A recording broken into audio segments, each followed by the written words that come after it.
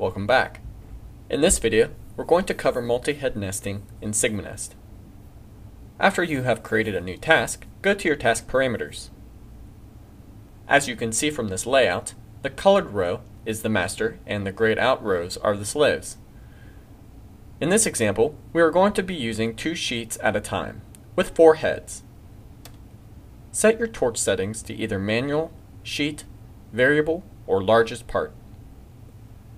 Sheet is based off the sheet size and how many torches you have.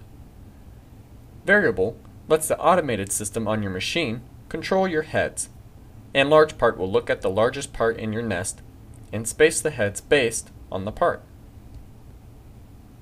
Set your torch spacing and minimum torch distance. Select a torch priority. This will determine how your task gets nested and spaced.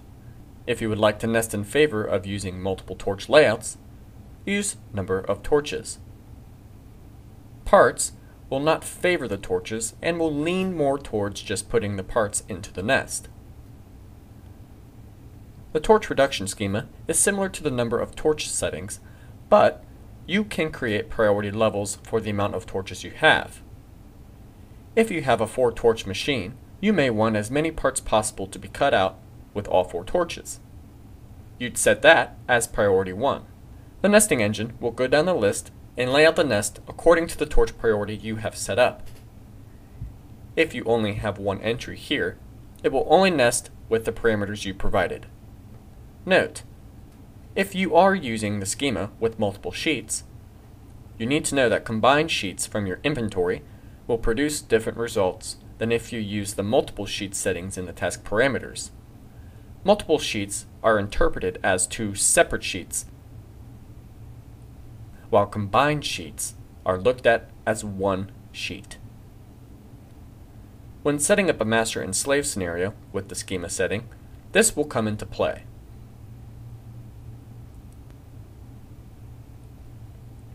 Go ahead and finalize your settings and auto nest.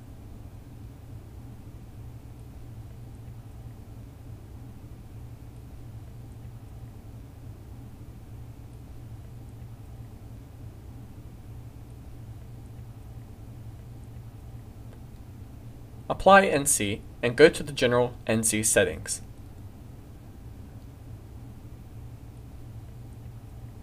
You can enable the multi-head sort method and it will prioritize how to cut the nest out. Max to min will allow the parts with the most torches to be cut out first.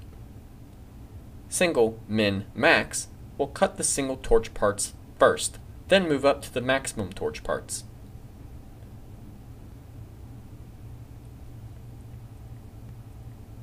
Go ahead and simulate with your preferred settings. And that's all there is to it.